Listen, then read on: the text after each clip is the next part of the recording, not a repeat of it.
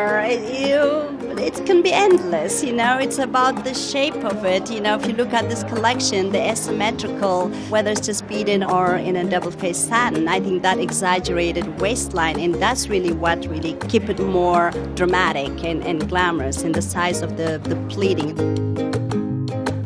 We use a lot of tulle, organza. The shape is bigger, but in terms of just the way you look at it, it's flowy. The organza is its movement to it.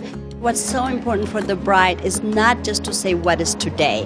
What is this dress is going to look on a photograph later on? So she really have to keep in mind that it has to have classic in its base, but a touch of trend. For example, for Kenneth Pool, when we use feather is in trend right now in ready-to-wear. So I used it in bridal, but still has to really look like a wedding dress.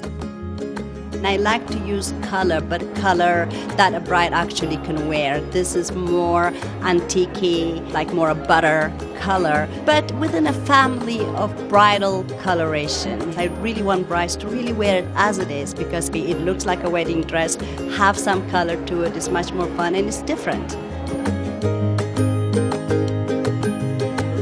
It's more important to her that she walks in, it is dramatic, and everyone notices her. She does not worry about the dresses being heavy or not. That's not in her mind. Make me something glamorous and I wear it, and that's what I designed for her.